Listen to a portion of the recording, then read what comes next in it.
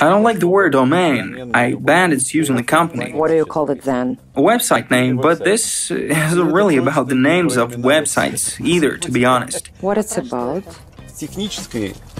From a technical and financial point of view, this is about information. Where does it exist? Nowhere. This information is in me, it's in you, it's elsewhere. I wanted to create a sort of bottle where you can collect endless stories related to one art object. Each object should have its own website. And then I started digging deeper and found that every single website has a definitive provenance. This is conditioned through technology. You can't buy a website without identifying yourself. And when a website passes from one person to another, it continues to be fixed to its owner. This makes it a digital real estate.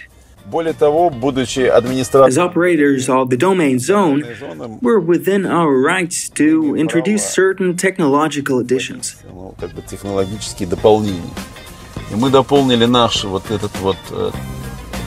We've added extra fields that detail not only the owner, but also the object that this website is dedicated to. We took the Object ID, the Getty Foundation standard used by Interpol, UNESCO, the Louvre, and all major art institutions.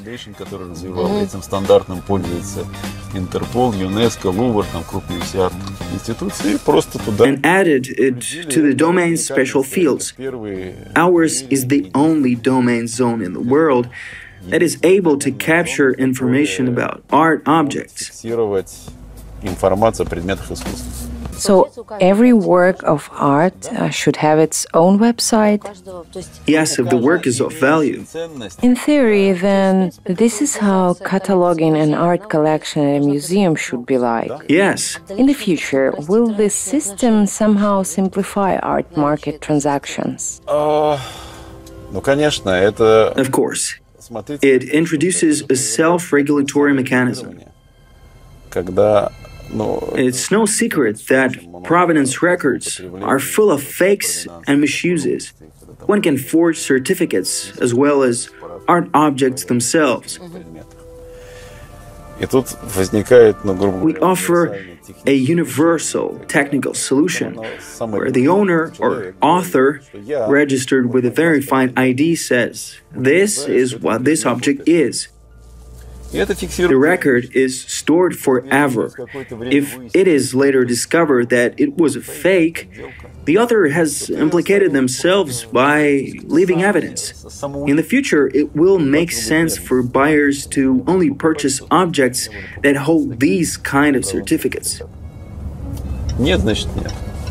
You touched on the idea that the digital environment will eventually come to be so perfect that the objects themselves will no longer be needed.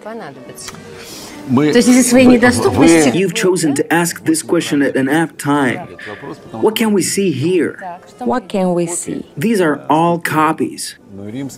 Roman sculptures are mostly copies of Greek sculptures. And if we didn't have these copies, then we'd have no idea about the existence of these sculptures. Based on this, we can draw a simple conclusion. The existence of copies can help preserve and consequently supply us with culture. I believe that art objects will inevitably and completely migrate to the digital realm. Moreover, with the emergence of distributed databases, it's possible to make digital objects unique. A digital object can become even more unique than the physical one. How is that possible? It's the advantage of a distributed database. You can't copy the blockchain entity. It can only be single. If you made a scan of a sculpture and attached a blockchain mark to it, the digital image becomes the only one that's unique. You can scan a digital object several times, but the original digital scan cannot be copied. Being aware of the statistics of how cultural heritage disappears before our eyes, I now understand that the most fitting way to preserve everything that surrounds us is through digitalization. These digital images should be of the highest quality, unique in their kind, and should not turn into digital garbage, nor into an infinite number of bad copies.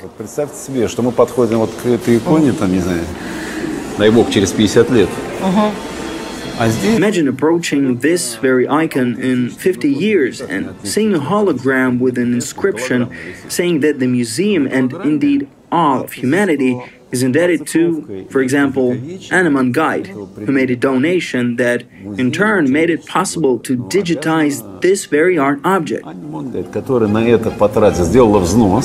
If you make this kind of donation, you become a lifelong donor of this piece of art. What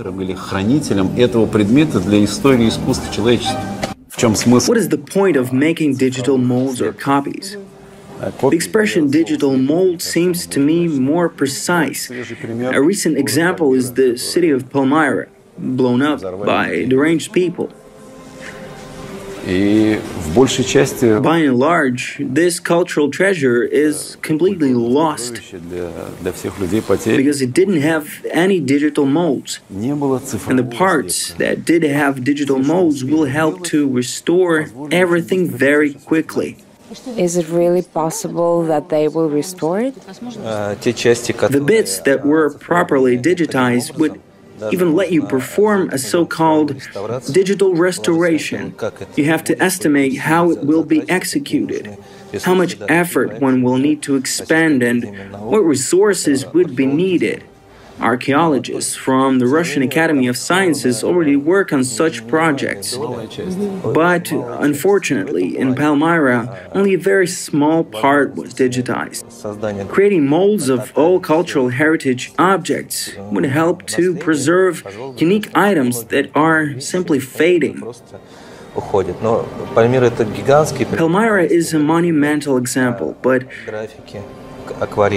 there are, for example, graphics, watercolors that simply fade on their own, or we just lose them. The Pushkin Museum constitutes of almost 400,000 graphic works, and creating these digital copies is necessary if we want to preserve them.